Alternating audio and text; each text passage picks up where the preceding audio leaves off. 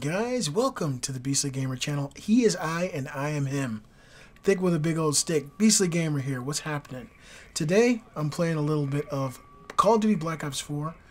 If you guys have been wondering what I've been playing, I used to spend a lot of time playing Destiny, but that whole environment and the people I was playing with just really perturbed me, and it makes me feel sick when I play it. So I got into a much better community with much better people and people who I actually like playing with, and of course my wife right next to me playing Call of Duty Black Ops 4. We've actually already pre-ordered Call of Duty Modern Warfare Rebooted, and that looks incredible. I just can't wait to get my hands on that.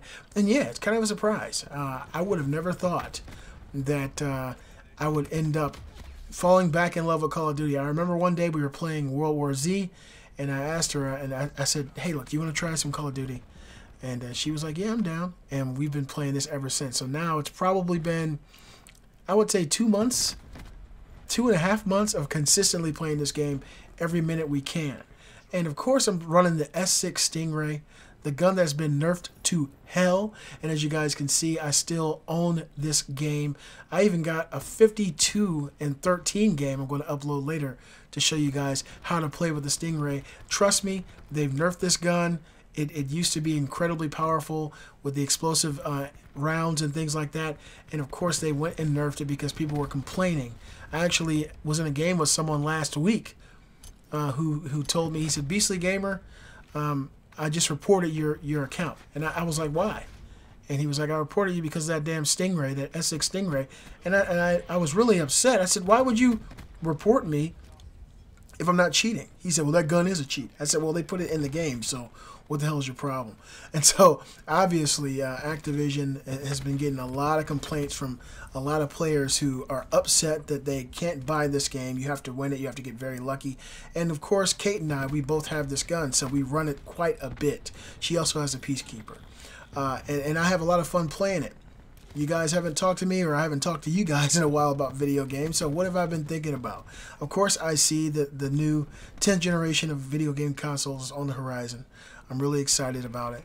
I've been spending more time buying games than playing them.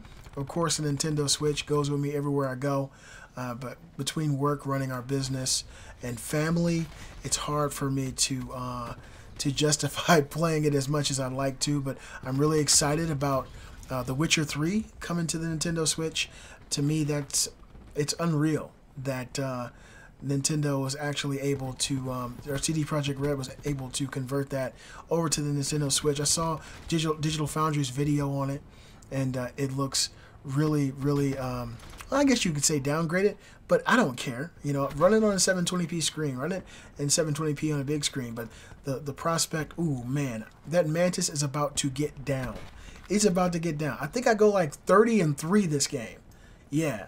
And so I know some people will say, well, Beastly, you can't. I call it strategic play.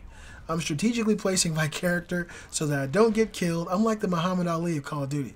I like to hit you, and I don't like to get hit back. So I'll do whatever it takes for me to put shots on you and not get hit back. And as long as somebody was in there. That Mantis is so beastie, man. Ooh, got him again. This is so nice. Oh, man. And what you do with this gun, you just let it loose. Let it loose. Just, you know, shoot the round into a room. I think there was one room I was trying to aim into and I was missing. But this guy, I think there's 2 guys up there. One, okay. The Mantis is just beast mode. And I end up getting it again before the end of this round. And you guys will see something funny that I actually do. But now the PS5 and the new Xbox is coming out. And, man, I was very, very late to watching E3 and watching Microsoft's conference.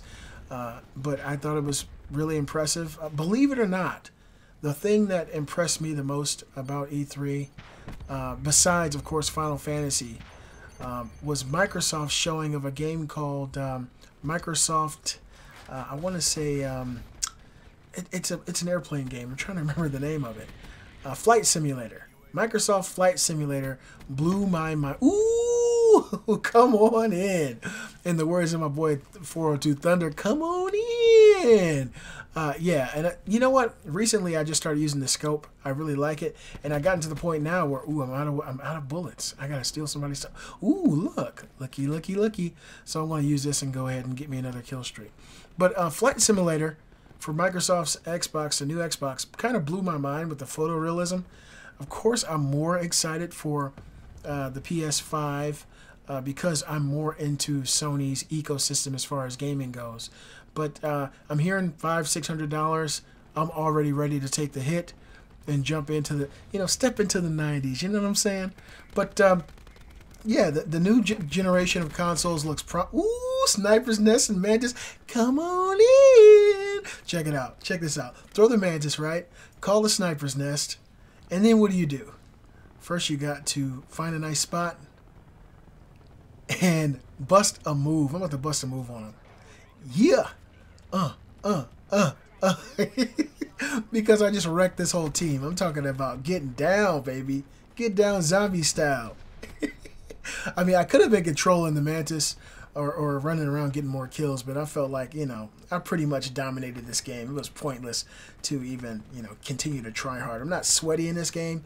I'm not young. I got old fingers, old man fingers, 40-year-old fingers, but it's still a lot of fun. And believe it or not, this is just really old school to me. It's not people strafing through the air. It's reminiscent of the way Call of Duty used to be. Ooh, it's time to give it to them. It's time to give it to them. Too bad I can't jump with the Mantis. But yeah, the PS5, I think it's Xbox Scarlet, really exciting. The new Nintendo Switch, I'm thinking of grabbing that for my wife. I don't know if I can justify it because she may not play it. Between homeschooling our kids and running our business, it's hard for her to play on the go like she used to. But I wanted to show you guys this footage and say what's up. Let you guys know I'm still thinking about you. I'm still into my games. Looking forward to the future. The Last of Us. Looking forward to the new God of War. Looking forward to everything coming to the PlayStation 5. You guys let me know what you've been playing lately, and look forward to some more videos coming real soon. I'm the Beastly Gamer, and I went 38-3. And I'll see you guys next time.